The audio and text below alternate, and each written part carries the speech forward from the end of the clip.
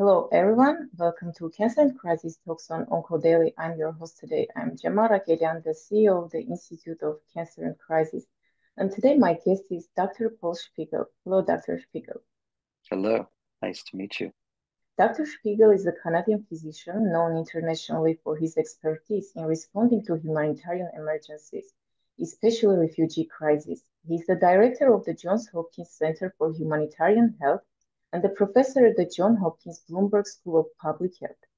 Previously, Dr. Spiegel held positions as Deputy Director and Chief of Public Health at the United Nations High Commissioner for Refugees, as well as different roles with organizations like the Centers for Disease Control and Prevention and Médecins Sans Frontières.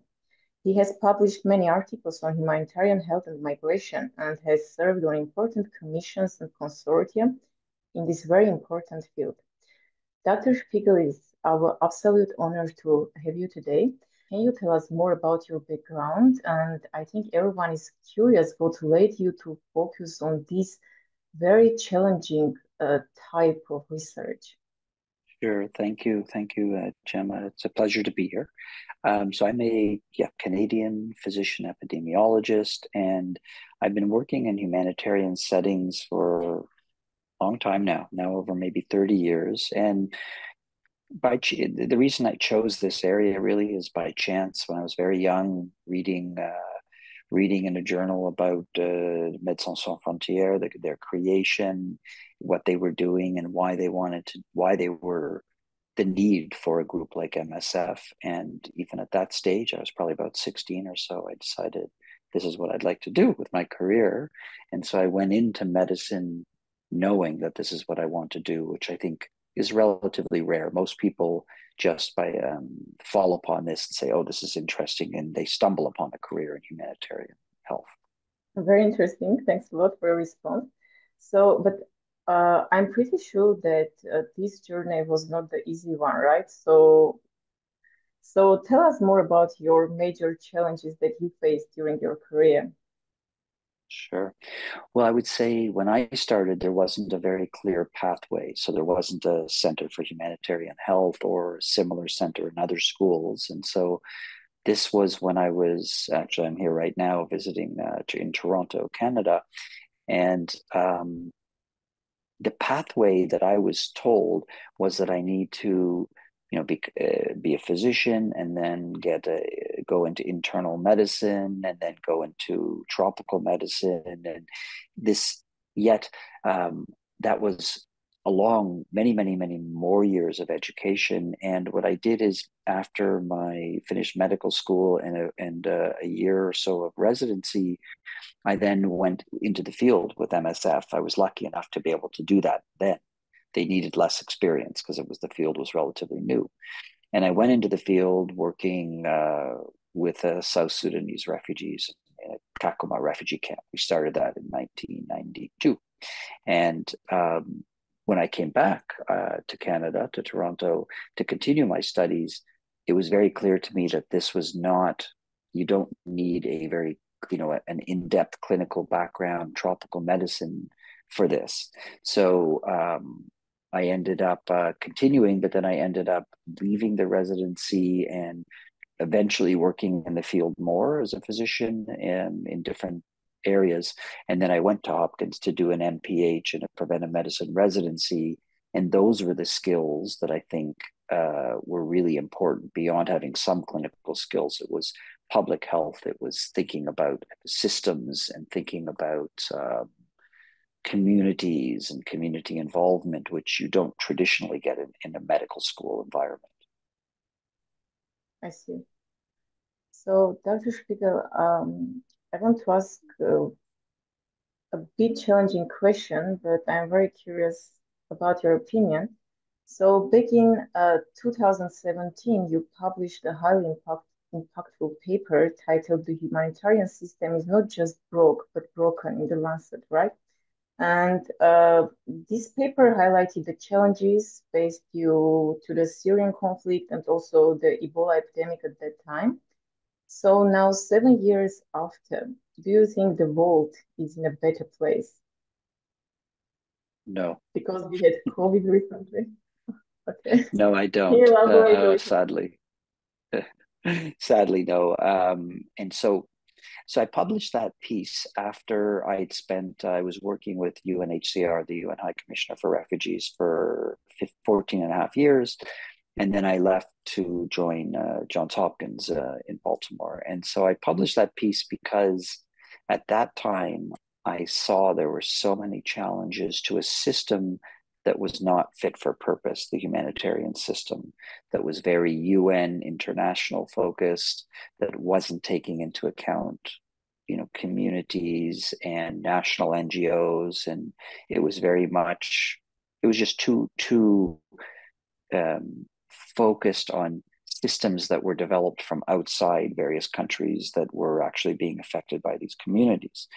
But since then, and of course, we couldn't predict COVID, we couldn't predict the numbers of populations that have been displaced, the amount of humanitarian emergencies that are occurring not just in low but in middle and even high income countries now. So the situation hasn't, the humanitarian system hasn't adapted, yet the overall context has worsened over time. So the piece that I wrote so long ago, I think is even more relevant now, which is why we have now developed a commission. It's called the Lancet Commission on Health, Conflict, and Forced Displacement, where we're going to be looking into this in much more detail.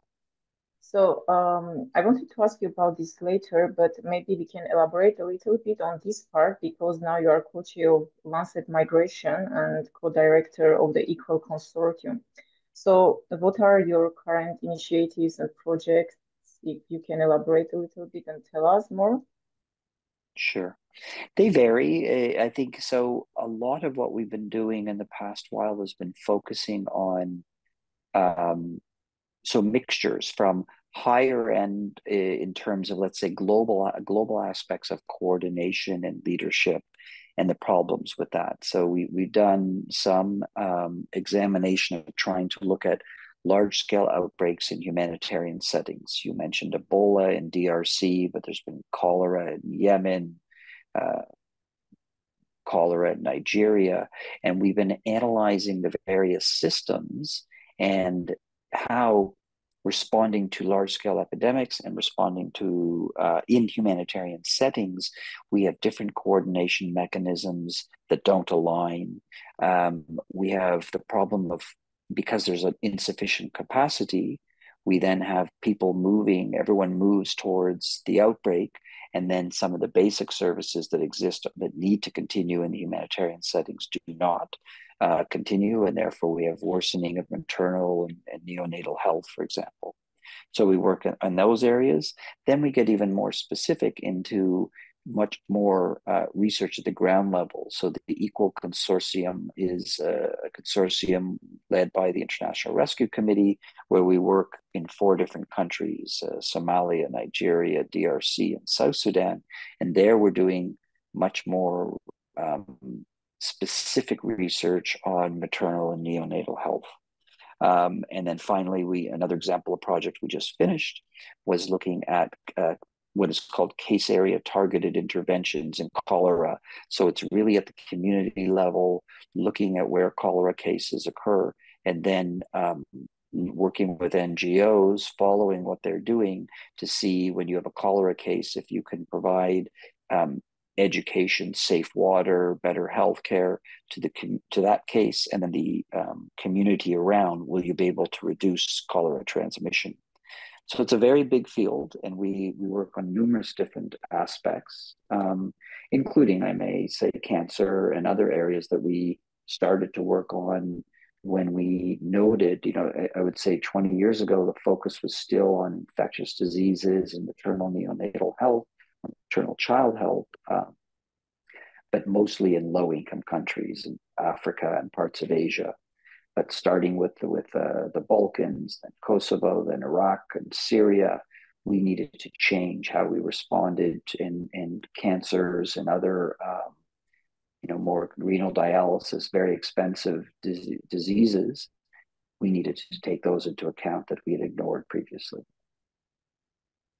Yeah, thanks a lot for this great work that you do. like these projects, all I know how complicated they are, but also so much needed. So you mentioned about cancer, but have you ever conducted any research or initiatives that specifically address the unique challenges faced by cancer patients in refugee settings? Yeah. Yes, we have, but no, not enough, of course, and I think much more needs to be done. But this was still when I was at UNHCR, the High Commissioner for Refugees, where really with the Iraq conflict and then the Syrian conflict following that, we at UNHCR needed to take into account um, people, refugees who had left Iraq and left Syria and were going to surrounding countries, but many were already on cancer, were receiving cancer treatment, and then we needed to continue. UNHCR and then the hosting governments needed to continue that treatment, and then furthermore, other people were refugees eventually developed cancer, and so we needed to figure out how to address cancer and other, let's say more complicated and more expensive treatments that we hadn't dealt with at UNHCR. And this was a difficult and remains difficult from a public health point of view, because you have a large population that has a lot of health needs, but you have a limited budget. And so how do you, from a public health perspective, you want to provide the best quality care to the largest numbers of people. But that in theory could say, well, then we can't treat the very expensive cases, but that's of course not correct either. You need to be able to try to deal with both. And so we started to just record what sort of cancers there were, what sort of treatment is needed. We then needed to develop standard operating procedures. For example, we needed to make very difficult decisions. If a cancer was very far gone, if we knew there would be a high mortality, would we concentrate on providing treatment, or would we try to help in terms of palliative care and then concentrate on those cancers that had a much better prognosis? We also it was very interesting, but in the Middle East, you have Lebanon, which is a privatized system with quite expensive healthcare. And you had very different protocols for treating cancer than compared to Syria, than compared to Jordan and Egypt. So it was and is a tremendous amount of, I would say, ethical, financial, and public health issues that come up in working with cancer amongst refugees. Did you publish? Yes, we published at least two articles amongst Syrian and Iraqi refugees in Jordan and Lebanon. I don't have the specific dates right now, but if you look up Spiegel cancer and refugees, you'll find it. So we published two. Perhaps not surprising, breast cancer was still one of the largest numbers of people. Proportionally was breast cancer amongst women, but there were many other types of cancers. And the other aspect that came out is that in many of these countries, for the host populations, there aren't screening protocols, let's say consistent screening programs for a mammogram or cervical cancer or prostate cancer. And so we all know that, addressing and doing screening will be better for the person and then better for the health system because it'll be cheaper. But that's not done. And so often, and even cancer registries were complicated. So how to get access to refugees for certain medications where there aren't enough medications. Let's say I remember there was a very expensive one component of a protocol for breast cancer, and it was problematic because the numbers of refugees increased the amounts of the medicines that were available to the host, to the citizens, the nationals. So these bring up a myriad of problems that the international community needs to address. I see. Also, I'm sure you gave some suggestions how to address these issues as well, right? Yes, some were, for example, looking at some of the key registries and seeing how refugees can be included. What happens often is at the beginning, people think refugees, they won't be there for a long period of time. But traditionally, unfortunately, refugees stay in a host country for a decade or more. And so the other aspect was to try to look at screening programs and see how screening programs, both in the country, the host country, but could be also expanded to refugees as well. Another aspect is trying to look at protocols. You know, when people move, the protocols from in Syria that for certain types of cancer treatment were quite different than in Jordan, and were quite different than in Lebanon, for example. So how to understand the protocols? What does it mean when you're how to ensure continuity when you have different protocols and different medications? So there were many aspects, and then we did also. This was a very difficult, but we at UNHCR, we did develop something called the Exceptional Care Committee, which meant these were diseases such as cancers, such as renal dialysis, very more expensive cancers that required hospitalization or very expensive treatments. And we had to develop protocols and criteria to be transparent of how an organization like UNHCR and working with NGOs and other UN agencies could provide care, and who we could provide that care to and who we could not. And you can imagine that's being, that would be very ethically challenging when you just have to choose criteria to say who can receive treatment and who cannot, and for what reasons, because of limited funding. Funding is always an issue, right? Especially in this it's a big issue, but not the only issue, of course. I mean, a lot of it is policy. As I mentioned, if we could do screening in all of these countries, we try to avoid doing special programs for refugees that aren't available to national populations, because that just increases it increases these population dynamics and negative dynamics between host populations and refugees. So it wouldn't be right, I think, to increase, let's say, provide mammography for refugees and not for host populations. So I think there's a lot that can be done that is more policy related than just finances in some sense. Is there also an issue with human resources? Definitely. I mean, there are human resources, and so it would be human resources as well as infrastructure for cancer. I know we're talking cancer, but also, let's say, renal dialysis and others, where you have you're going to need people that are professionals, that are trained. You're going to need a certain supply of medications that may not exist, tests. And so it is a problem where in many of these countries where there are refugees, there are already insufficient human resources. And particularly, as we know, many of those tertiary care sort of work will be in capitals or in cities, and many refugees are just across the border into relatively remote areas. And so it's not just the number of people or experts to deal with this, it's also where they're located. Dr. Spiegel, we talked about Lancet Commission a little bit, and I know you are involved in the Lancet Commission for Migration and Health. And can you tell us what were the main objectives of this commission and what was the impact? Yeah, we had the Lancet Commission for Health and Migration, and then we have something called Lancet Migration, which is a follow-up to that. We also now have, as I said, a new commission that came out in January that I am chairing, on Lancet Commission on Health, Conflict, and Forced Migration. So that's going to be a new commission. The Lancet Migration was broader, looking at all types of migration, including economic, forced, conflict, internally displaced persons. This one is going to focus solely on conflict and forced displacement. But in all of these commissions, I think what we find is that there either is not enough data in many situations, and so there isn't enough evidence at times to be able to make certain decisions.